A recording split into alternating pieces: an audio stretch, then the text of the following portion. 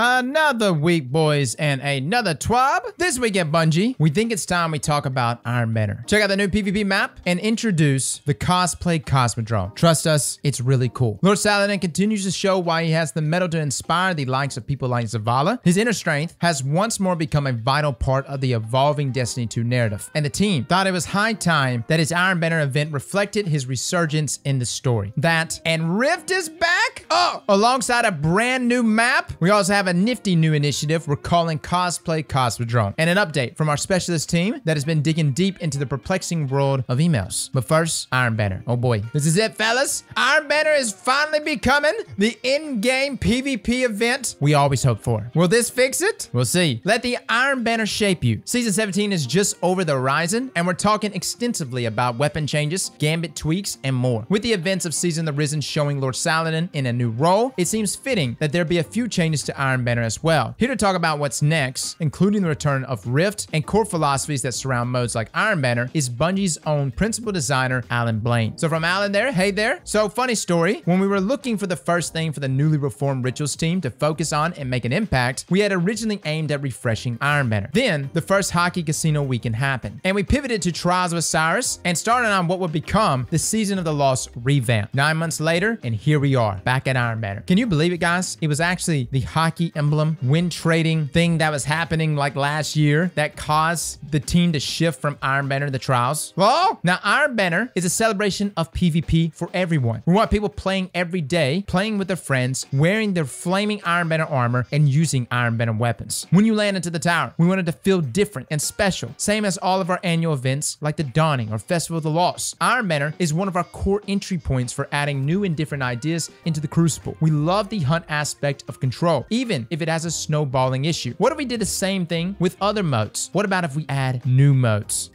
New modes. Bungie, come on. Rift ain't new. What you talking about? Lower the barriers and widen the funnel for players. Everyone should be able to play Iron Banner and access the core reward paths. New lights and Destiny 1 Alpha veterans alike. We want core rewards that are focused on team play and participation, not just winning matches and skillful play. Those should accelerate rewards rather than lock them off. Without further ado, here's what's up next. Picture this. When you first land at the tower in Season 17 for Iron Banner, you'll notice something new. What's that? Music? Oh my god, it's Bracca's Forge! Upon landing, you'll see players clustered up around the area where Evolvante, aka Space Grandma, usually stands. But instead of the usual festive decorations, it's all smoke and fire. Guardians gather around in all manner of flaming armor, and in the middle stands Lord Saladin, known as Bracca's Forge. Not the only thing he's known for with the Cabal, right? My man be slinging it, be laying it down, keeping Kaido satisfied. Now, power level on PvP has always been confusing to new players, and it's quite different than the normal Crucible. We want to open the mode to more players, so power level is now disabled in Iron Banner. To clarify, power level will still be active in Trials of Osiris